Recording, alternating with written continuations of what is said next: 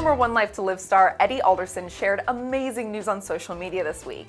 After being diagnosed with cancer in November, the actor, who grew up before our eyes as Laneview's Matthew Buchanan, announced that he finished his last round of chemo and all looks good.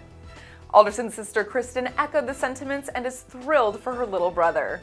Since learning of her sibling's lymphoma last fall, the young woman, herself once an actress on General Hospital, has kept fans informed of his condition and his progress, having been at his side for many of the treatments.